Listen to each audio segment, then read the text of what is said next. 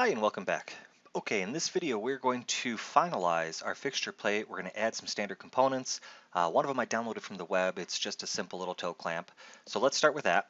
First thing I'm going to do is I'm going to right click on my assemblies folder here. I'm going to make a new folder and I'm going to call it downloaded assets just to give it a name. And I'm going to right click on that folder. I'm going to go to my import export. I'm going to choose import file with conversion.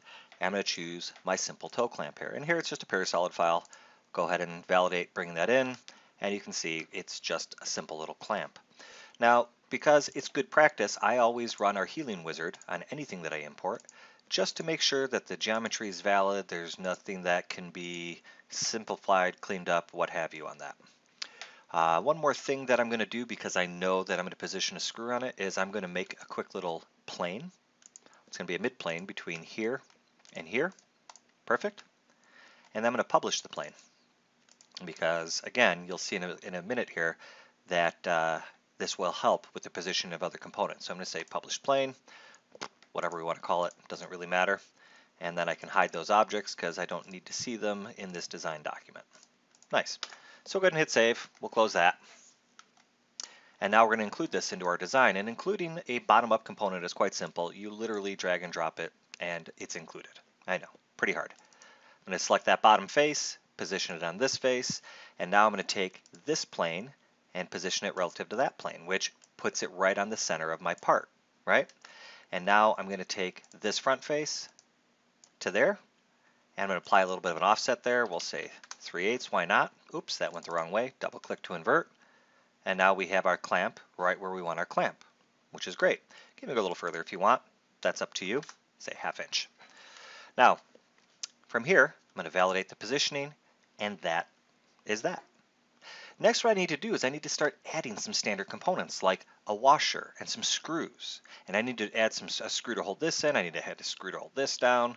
We're going to add screws here and here, here and here, and then also over here on this final stage. So we have quite a few elements to add yet, and we want to do that as fast as possible. So what I'm going to do is I'm going to open up one of my managers here. This is my saved searches. And I'm going to start by looking for standard washers. So I'm just going to double click here, and TopSolid's going to bring up and show me all my possible washers. And I'm just going to bring forward a plain washer. Perfect.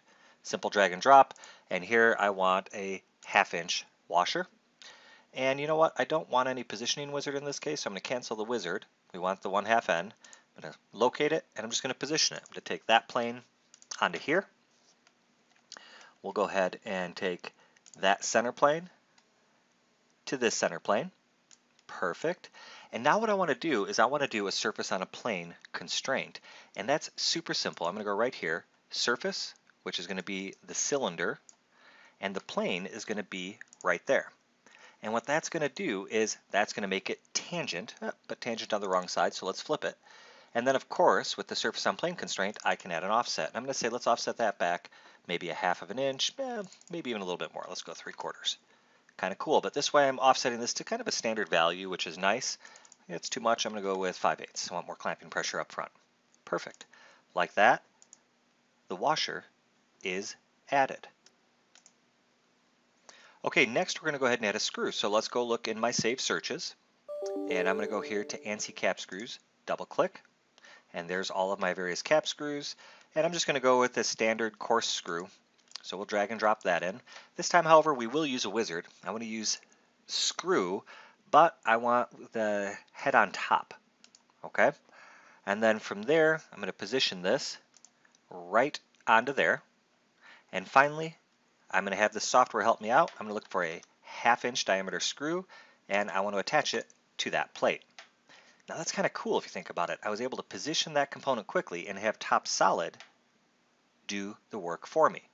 When I validate here, TopSolid's even going to ask me what kind of process I want. Well, you know what? I want coarse clearance, but there's going to be no clearance. I do, however, want complete tapping because I believe that's going to be all the way through the plate. You know what? No, I don't need complete tapping. We got enough room there. Perfect. And like that, you can see the tapped hole is put in. Now, let's keep going while we're dealing with screws. We want to put in a screw here as well. So we're going to go ahead and drag and drop a screw in again. Again, we want screw head on top. We're going to position near to that circular object. We do want the 1/2 inch screw, and we want to attach it to that plate right there. Perfect. green check, green check. And we're done. Now, maybe here we want to do a repetition of this. That's fine. So let's go ahead, go to construction, select our pattern type. We want to repeat this screw, and we want to make a new pattern. Actually, we don't even need to make a new pattern. Let's just mouse over this because this one has a pattern from the design level. Perfect.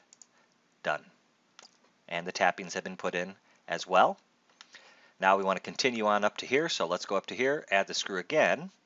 But you guys getting the idea here? I mean, it is really, really fast and efficient to deal with standards in TopSolid. And by the way, did I mention these standards are included out of the box?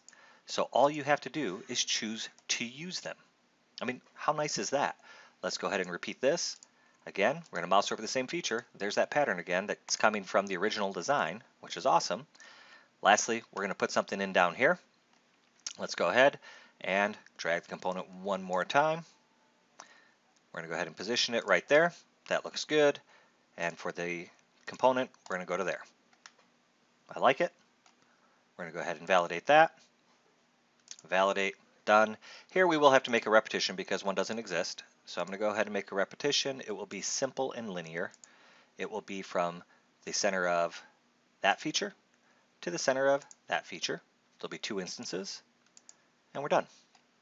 So after just a few short minutes, I added an imported component, positioned it. I added all of the hardware to go with it, and like that, our fixture design is complete.